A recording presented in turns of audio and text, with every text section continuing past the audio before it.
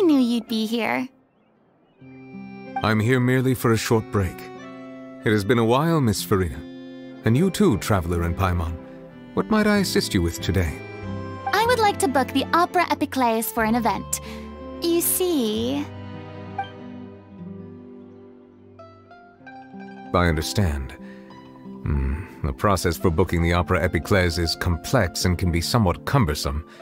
But given that the request is coming from the three of you, I see no reason to make things unduly difficult. The story of the Little Oceanid is most fascinating.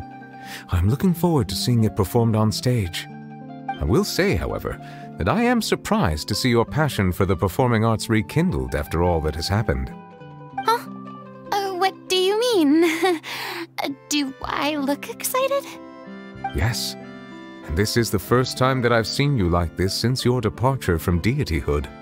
At first, I just felt bad about rejecting them. So I wanted to learn a little bit more about their situation. But one thing led to another, and... well, here we are.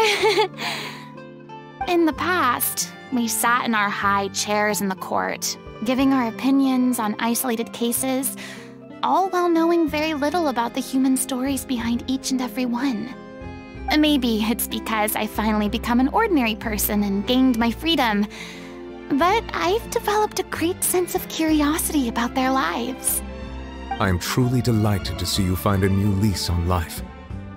Now that you've regained some confidence, have you had any thoughts regarding a return to the stage?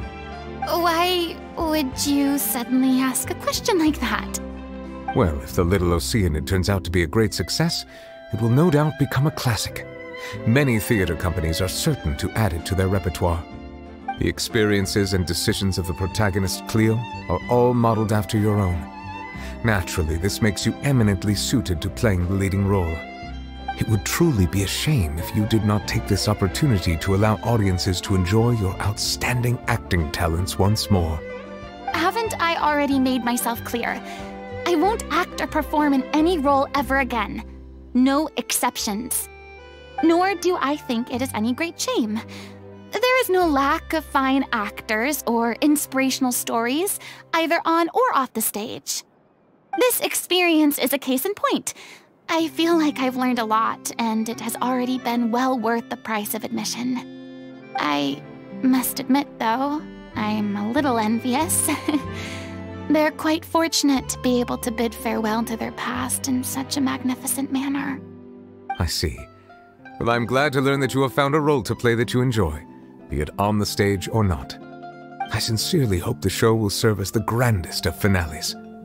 I will have my staff book the date and mail the relevant paperwork to the troupe once the details are confirmed. Thanks, Neuvillette. You are very welcome.